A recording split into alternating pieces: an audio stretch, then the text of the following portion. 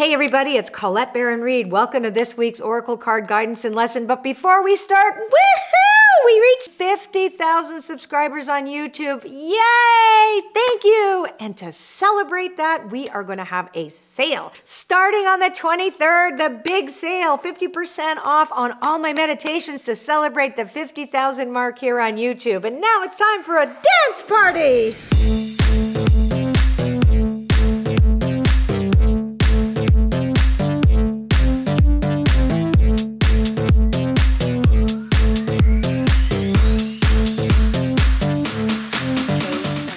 We are going to be using the 7 Energies Oracle again, and I picked 7 cards to give us a energy report on what's happening this week upcoming.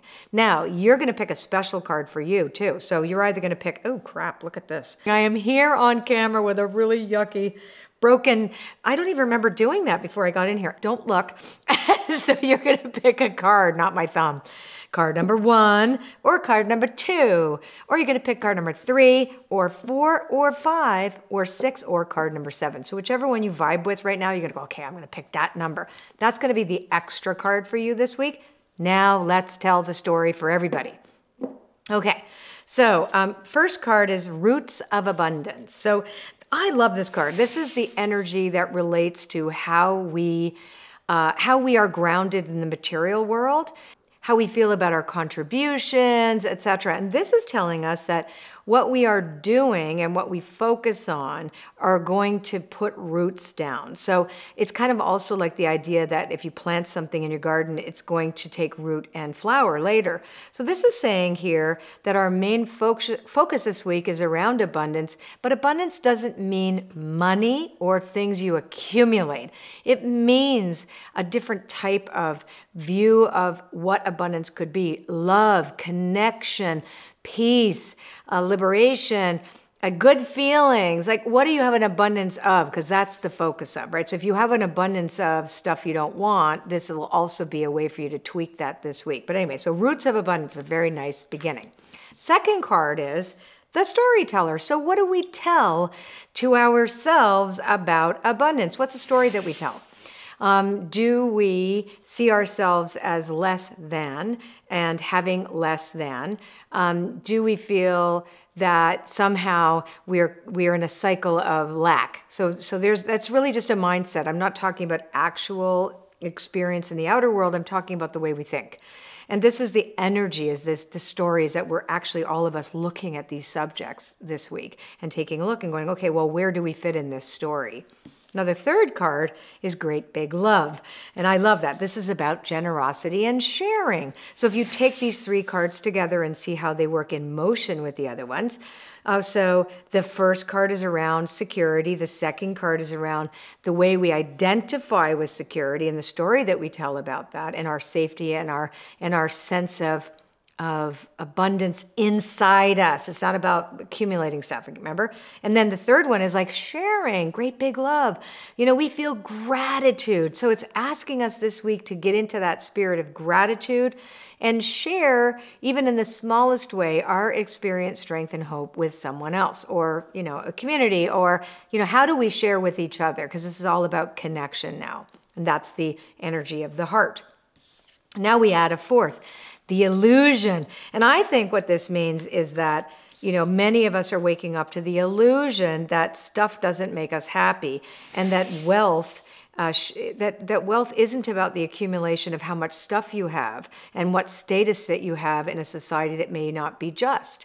This is more about looking over it and going like, what really makes me feel abundant is that the quality of my relationships, the quality of my contribution, the quality of how I live in the world. And that's really asking us that now. Like, and what's the illusion? What do you need to bust through in order so that we can share more? This is a we card. It's about us, not me, right? It's not about me, I. It's about all of us. YouTubers, oh my God, we reached 50,000 subscribers. Thank you, thank you, thank you. Keep subscribing, keep sending these videos to your friends if you think they're gonna like them. Keep leaving comments and keep connecting. I'm so excited to announce that. And don't forget, if you haven't yet, click that button, subscribe to the channel, leave a comment, share with your friends, la, la, la, cha, cha. A sacred reverence. Oh, I love this card. My artist is amazing. So for card number 47 is a sacred reverence, and it's all card number 5.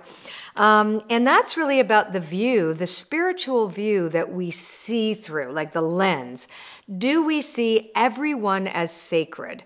Can we be reverent and respectful to every aspect of the world, of life, of the earth that we stand on, of our contributions, of each other?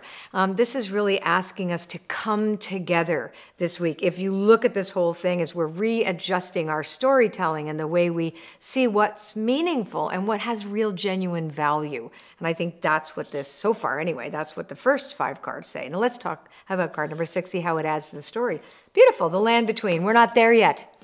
So this is really coming up a lot. I get a card like this personally frequently, and that's the imagination and intuition, where we have goals and desires and intentions to see the world in a certain way. And we want it now. We want it yesterday. And sometimes we don't give it enough space or time to actually breathe through it and really integrate what we need to change. And it doesn't happen as fast as we want, so we get super disappointed. So this is suggesting to us, and for anybody that's really feeling this energy, that we kind of have to get comfortable while things are in that flux, while things are changing, or while we are on this journey to evolve into something better. And that in-between place sometimes can be makes you feel lost, because you have one foot in the past and one foot in the future that you want, and it's not quite, it's not quite gelling. Can't go back, and you're not there yet. So this is where you actually are. So that's the whole idea of staying in the moment and staying now, is to look at your life now, not later. Like, okay, how do I feel more abundant now? How do I change my values around what that actually means? Can I share more with others? Can I bust through the illusions that I've been conditioned to think are important? Can I see every life and person and experience as sacred, even my mistakes? Can I wait? Can I have some patience this week, as I am learning, and as I'm integrating it? I mean, nothing changes overnight, although sometimes it feels like it's changed overnight and we're like, but in fact, those things have taken time. Everything is always in motion, right? Now let's see, where do we land? Beautiful. We land right back in earth magic.